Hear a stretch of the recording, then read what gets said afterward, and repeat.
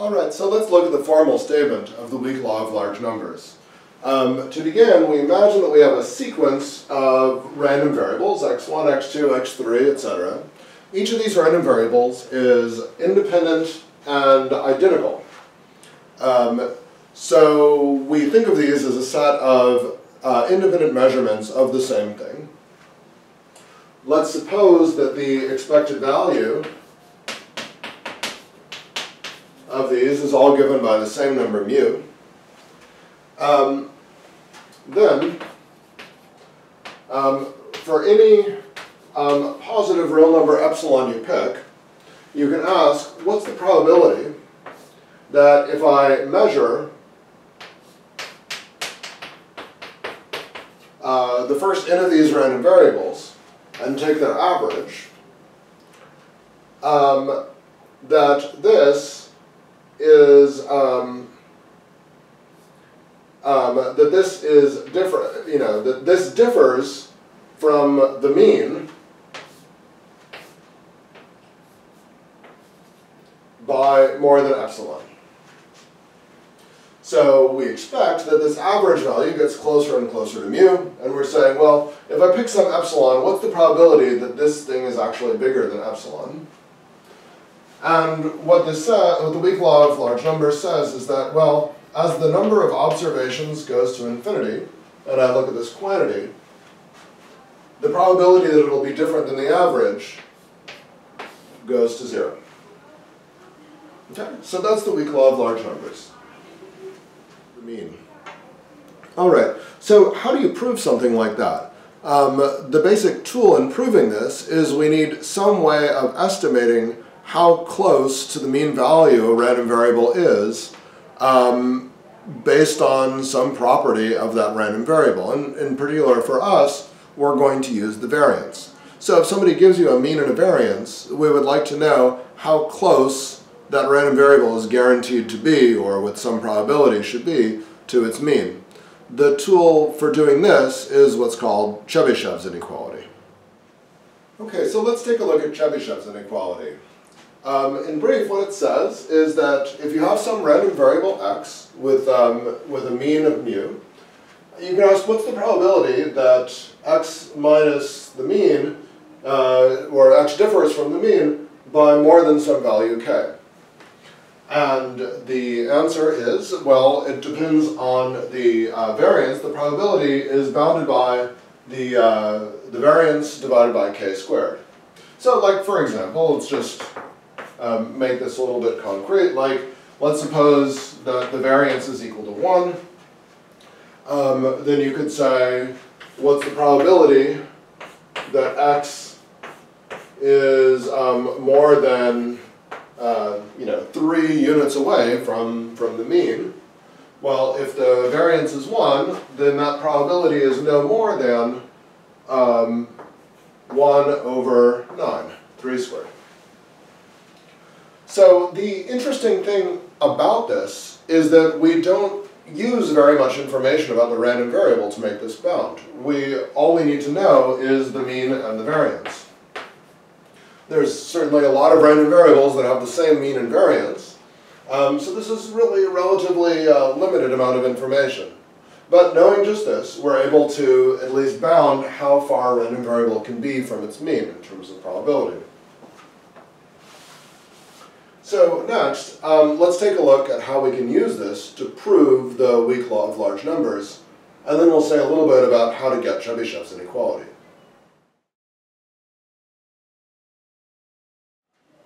Okay, so how do we get from Chebyshev's inequality, which gives us a bound on the probability that x differs from its mean by some number, how do we get from there to the weak law of large numbers? Okay, well, let's just, why say, let me just go ahead and do it.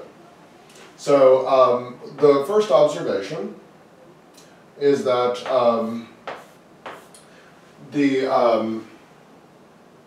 if you start with a random variable, with these random variables which are all identical, and you add them up, well, what happens to the mean and what happens to the variance? So the expected value of a sum of random variables is the sum of the expectations.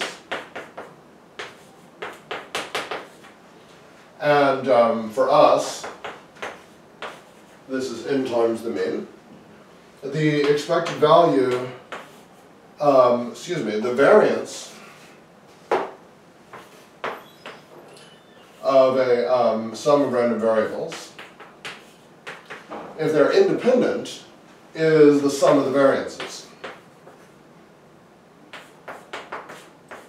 And we're assuming that these are, let's say, all the same with variance sigma squared. And I should say here something that is really being swept under the rug, I suppose, and that is that I'm making an assumption here, that the random variables in question actually have well-defined variances.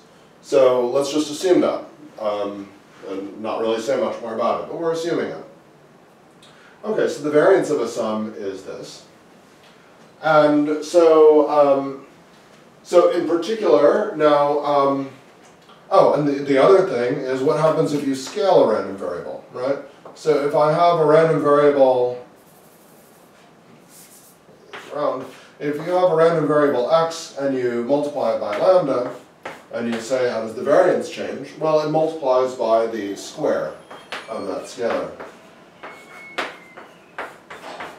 Okay? So in particular, if we look at this expression here, and call this the new random variable x, then what do we know about x?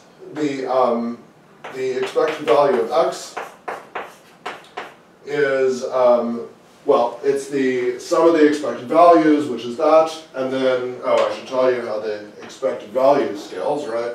So expected value of the multiple pulls out of the expected value.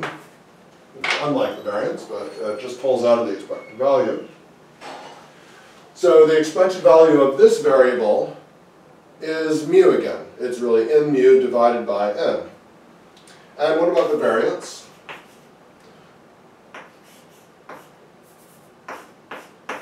Well, the variance would be the sum of these variances, which would then be n times the variance.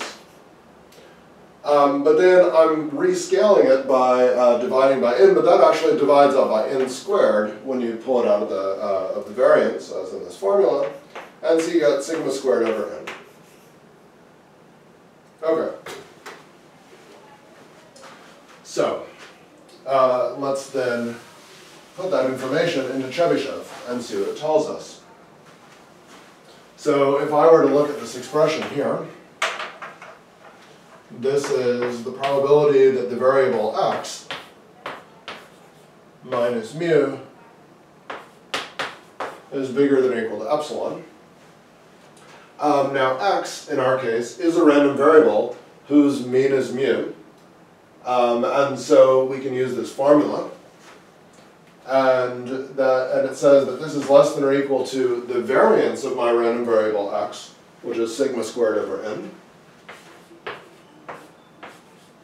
divided by this thing squared. Okay? And now if I were to take a limit of these things, well, this is bounded by this, and as n goes to infinity, that gives me a 0. So in the limit, I get 0. Okay? So that's how Chebyshev's inequality gives us the weak law of large numbers. What remains to see is where Chebyshev's inequality comes from. And the answer is Markov's inequality.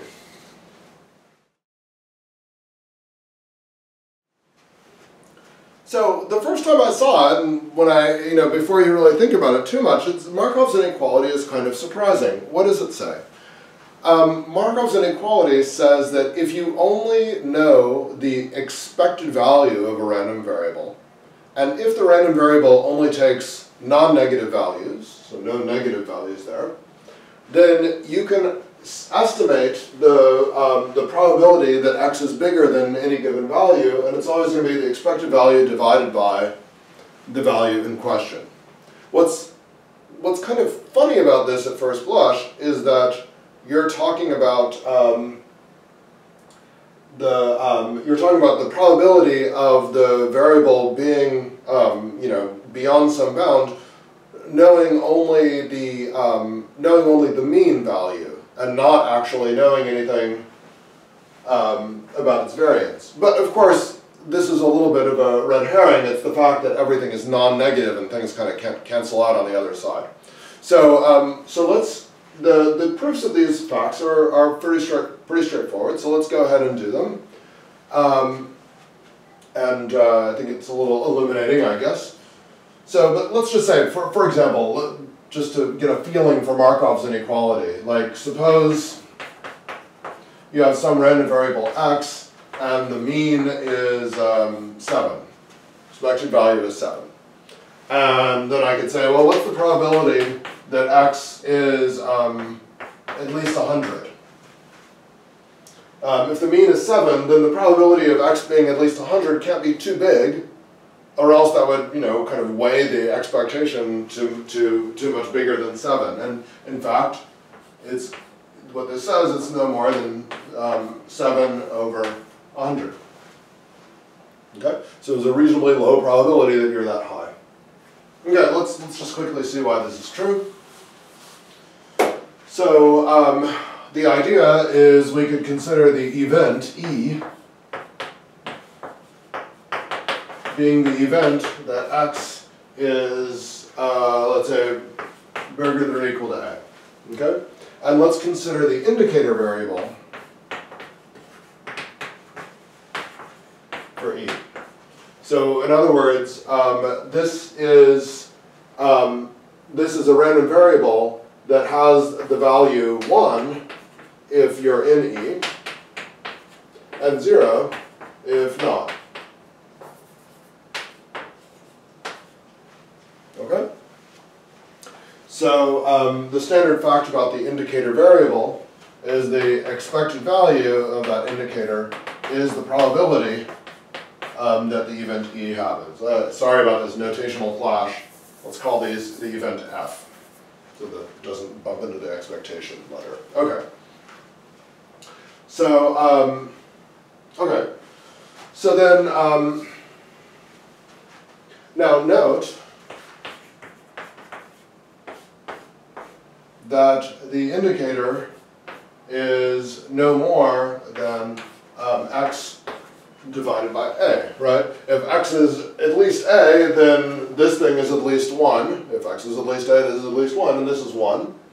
If x is less than a, then this is 0, and x is a positive thing, so this is still right. I should say here, a is some, you know, should be some non-negative number, or else, you know, we're, well, I should make it be non-zero, or else we can't divide.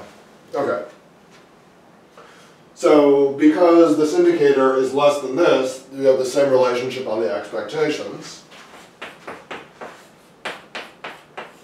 So the expected value for I is less than or equal to the expected value of x over a. The expected value for I is the probability of f. It's the thing that we were interested in. This is the probability that you're in situation F. And, well, now the expected value scales when you have a scalar there, so this is the expected value of x divided by a, and we have the inequality as we were looking for. So next up, I will explain why Markov's inequality gives you Chebyshev's inequality, which is always also a straightforward computation. All right, so all we have left to do is to explain why Chebyshev's inequality is true using Markov's inequality, and it's very straightforward. So we can just compute the probability that x differs by mu with some value k. Well, oh, excuse me. Want to prove this statement? So the probability that that's true, well, this is actually the same as, because I should have also said over here, k should be positive, or else none of this stuff really makes sense, right? But this probability is going to be the same as the probability that if you take this thing and you square it, these are two positive numbers, that's bigger than k squared. This is bigger than that if the square is bigger than the other one. All right? And so then now we have these two positive, this is a positive random variable, or non-negative random variable, and this is going to play the role of the A there, and we can use Markov's inequality and say that this is less than or equal to the expected value of x minus the mean squared divided by k squared. Well, we have a name for this thing. The expected value of the square of the difference from the mean is what we call the variance. So this is the variance, which we write as sigma squared divided by k squared, and we are done. So Markov's inequality, which we just proved, proves Chebyshev's inequality that this is, and then Chebyshev gives us the weak law of large numbers.